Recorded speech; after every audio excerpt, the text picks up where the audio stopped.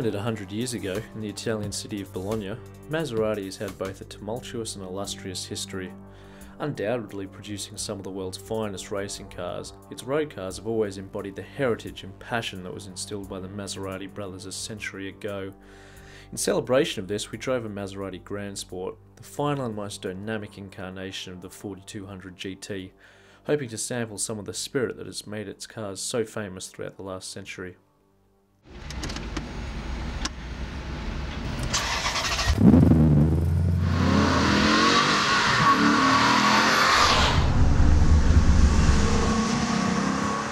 The GranSport packs a naturally aspirated 4.2 litre V8, giving you 396 brake horsepower and a healthy 333 pounds-feet of torque. All that power is sent to the rear wheels via a 6-speed semi-automatic paddle shift transmission, altogether allowing the Maserati to sprint to 62 miles per hour in a swift 4.8 seconds before angrily climbing to a hefty top speed of 180 miles per hour.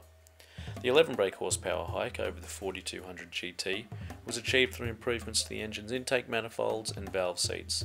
A different exhaust system was also added, which utilises new back boxes to help reduce pressure.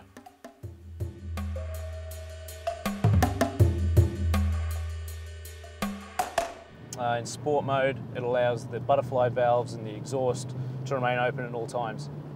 Now this provides us with a beautiful sonorous, almost crackly exhaust note, especially on the overrun. And those downshifts, just like that. Beautiful sound. This is the adaptive suspension.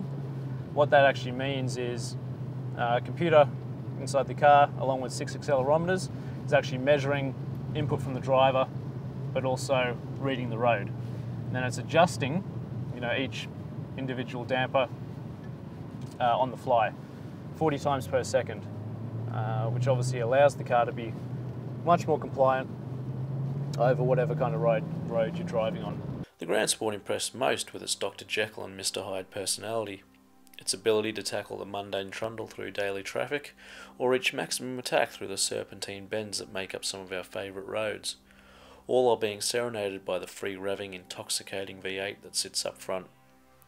Keep the engine singing between 4,000 RPM and the red line, and revel in the car's responsive steering as its dynamic composure inspires you to explore the upper limits of adhesion with the road. Now the steering it's hydraulic, very well weighted. You always know where the nose of the car is going to be. You can feel if there's going to be any understeer, and there's not.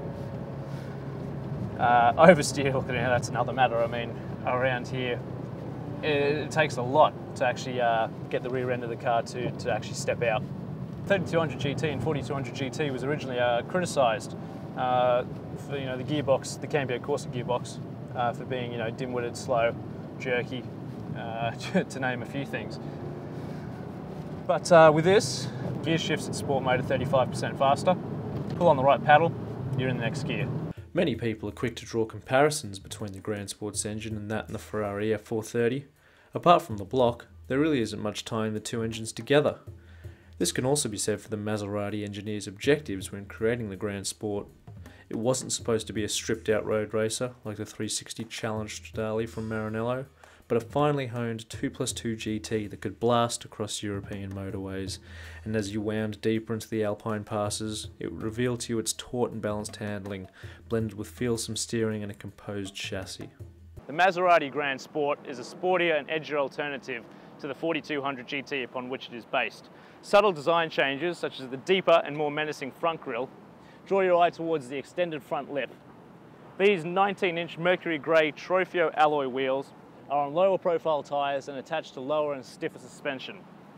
These surfboard side sills, along with the understated carbon rear spoiler and extended rear bumper, aid with aerodynamics, bringing the drag coefficient down to a slippery 0.33, the same as a Lamborghini Murcielago.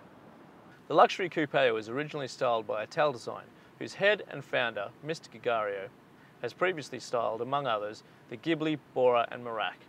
The GranSport was overseen by Maserati and Ferrari chief designer Frank Stephenson, who lended the car additional and subtle styling tweaks.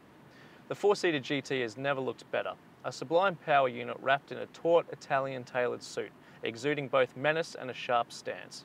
The GranSport was the final celebration of the Maserati Coupe's evolution, and it should be celebrated. It brings every component together beautifully. Yes, the auto mode on the gearbox is rubbish, and it can be a little lethargic sometimes in general. The engine could also use some more torque lower down the rev range, but these shortcomings do not detract from the final package. It was fantastic to be able to sample a naturally aspirated V8 from Maserati's first centenary.